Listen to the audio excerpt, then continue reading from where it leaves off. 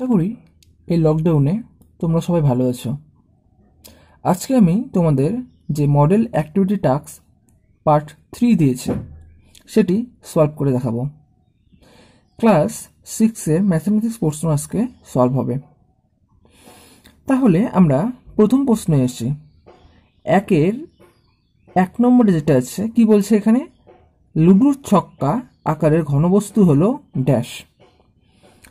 তোমরা লুডুর ছক্কা দেখোনি, এটা হতে পারে না। আমরা কম বেশি সবাই একটি লুডুর ছক্কা দেখেছি। একটা লুডুর ছক্কা কেমন হয়?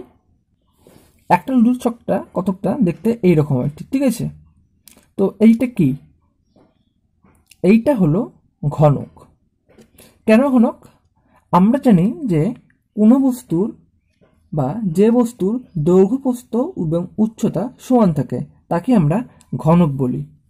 তাহলে 1 নম্বরের উত্তর হবে কি? ঘনক।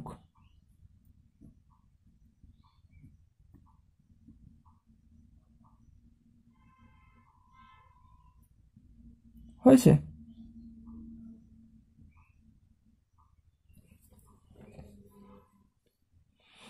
এবার আসি 2 নম্বর প্রশ্নতে।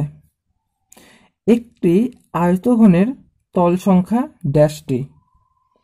একটি আয়তঘন কি? একটি আয়তঘন হলো, আমি তোমাদেরকে যেটা দেখাচ্ছি সেটা হলো একটি ডাস্টার। ঠিক আছে, তোমরা একটা ডাস্টার দেখতে পাচ্ছ। এই ডাস্টারে মোট কয়টি তল আছে? এই ডাস্টারে তল আছে হচ্ছে এই একটি তল, একটি দুটি হয়েছে, এই দিকে একটি 3টি তল, এটা হলো 4টি, আর 5, 6। তাহলে একটি ডাস্টারে মোট কয়টি তল আছে? একটি ডাস্টারে মোট তল আছে হচ্ছে 6টি। তাহলে আমাদের এখানে যেটি দেওয়া আছে এখানে হবে 6টি তল। পরের প্রশ্ন আছে 2 নম্বরের, একটি 2 মুখ খোলা ফাঁপা চোঙের তলের আকার কি হবে?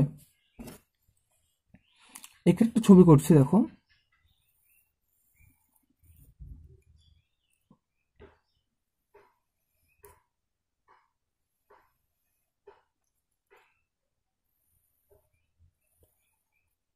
এইটা হলো একটি চোঙ।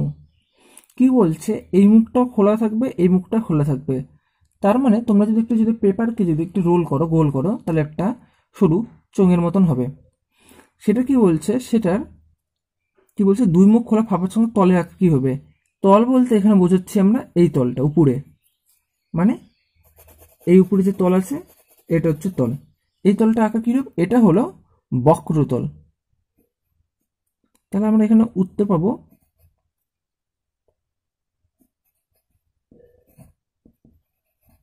বক্রতল।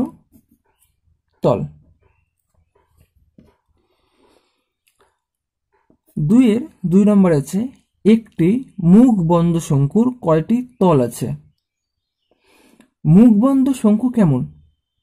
তোমরা সবাই কলার মোচা দেখেছো নিশ্চয়ই। কলার মোচার অগ্রভাগটা আমরা যদি কেটে নেই তাহলে দেখবো কতকটা আকৃতিটা কেমন হয়, কতকটা সেটি দেখতে হবে।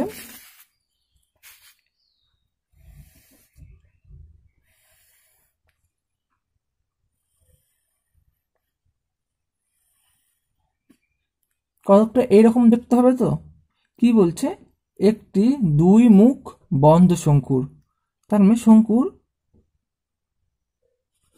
সরি 2 মুখ না, মুখ বন্ধ, এই দিকটা নিরেট হবে, এই দিকটা নিরেট হবে। তার মানে আমরা বুঝছি এখানে তল কয়টি হবে। এই দিকে একটা তল হবে এবং এই পাশে যে আছে এইটা একটা তল হবে। তাহলে কয়টি তল আছে? এইটা হলো সমতল এবং এইটা হচ্ছে বক্রতল। 2 নম্বরের উত্তর। তাহলে এখানে আমরা পেলাম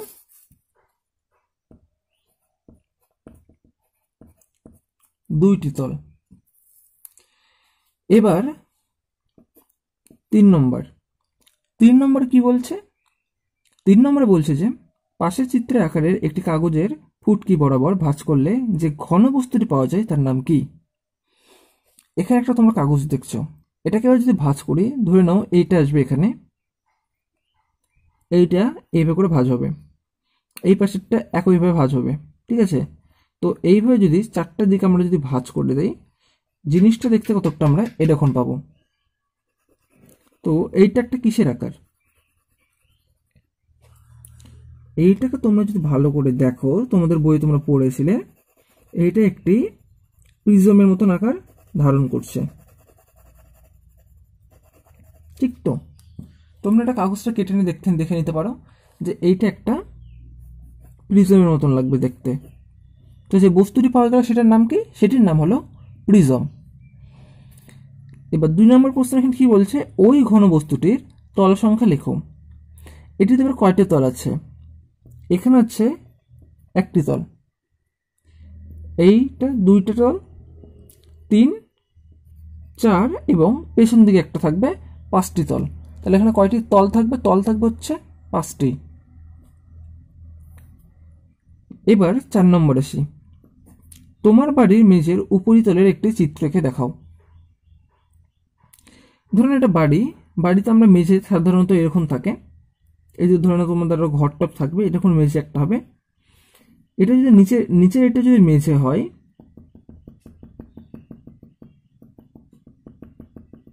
তাহলে তার উপরে ছাদও নিশ্চয়ই এরকম হবে। তাহলে একটি বাড়ির ছাদ কীরকম হবে? মেঝের উপরিতল মানে ছাদ আমরা কতটা এরকম পাবো, এটি হচ্ছে ছাদ। তোমরা এরকম একটা ছবি আঁকিয়ে দেবে, তাহলে হয়ে যাবে। 2 নম্বর প্রশ্ন হচ্ছে, তোমার খেলার বলটি এঁকে তার উপরে তলটি কিরূপ তা লেখো। ধরে নাও এটা একটি ফুটবল,